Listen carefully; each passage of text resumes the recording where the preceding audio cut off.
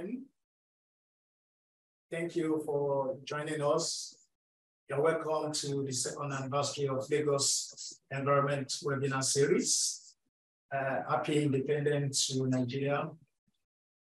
Lovely panelists, thank you for joining us.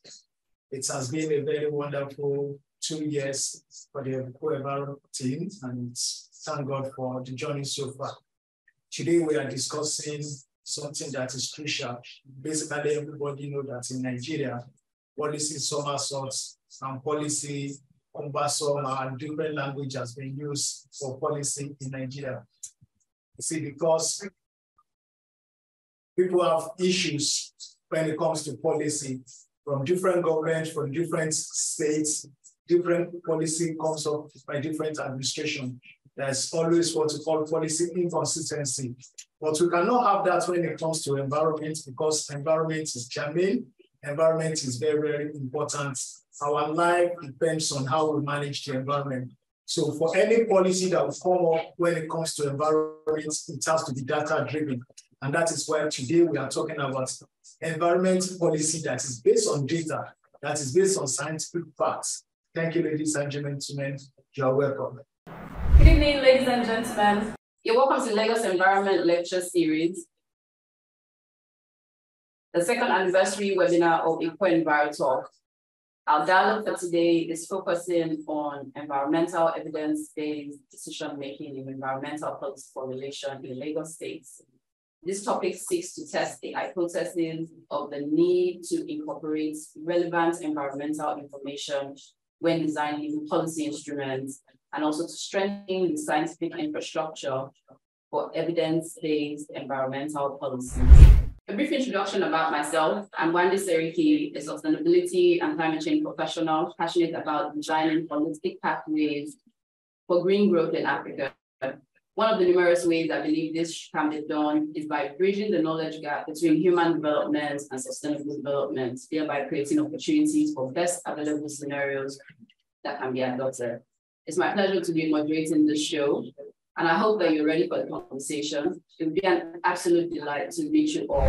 One thing I've realized in this process is that there is a need for interest and passion on the part of the different stakeholders that are involved in the environmental management process. And one of the things that I've seen, especially with Lagos State, and I'm not saying this at the expense of others, because other people, states are also trying in their own way. And of course, the resources available to Lagos State cannot be compared. This is part of the context that I'm talking about, is that there is a deep interest and passion to elicit and bring about the change that we need.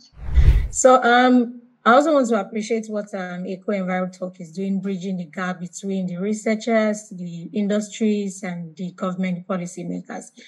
I would like to point out that something that Dr. Shubamu talked about, something that she doesn't want to be biased about, maybe disseminating a particular information. These are one of the challenges that we have as researchers. We have the data, we have the expertise, but we don't know how this information is going to be accepted, how it's going to be reviewed, how it's going to be evaluated. And even if it is accepted, evaluated, is it going to be implemented?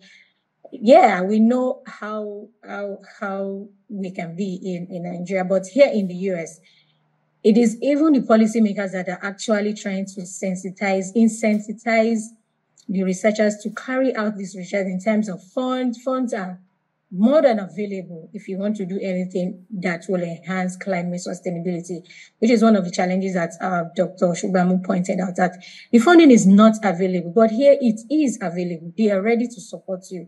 They are ready to evaluate with an unbiased mind, without being judgmental of the outcome of your research. And you have nothing to fear if the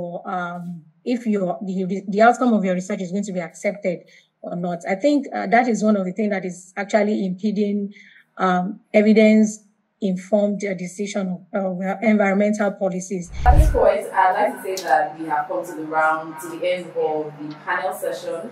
Thank you so much to Dr. Shubamu and Mr. Shewade for sharing your insights with us and our audience. Thank you. This is Eco-Enviro Talk, the second webinar series of the Lagos Environment Lecture Series. Thank you to our audience for staying with us till this long. I hope it has been very insightful and knowledge-driven for you. For me, I'm seeing that data is a product. I never thought about it that way, so I want to say thank you to Dr. Shuba for bringing that to perspective, that data is actually a product, and if we begin to think about it as that, then maybe we can begin to understand how to utilize it properly. So I just want to say thank you again.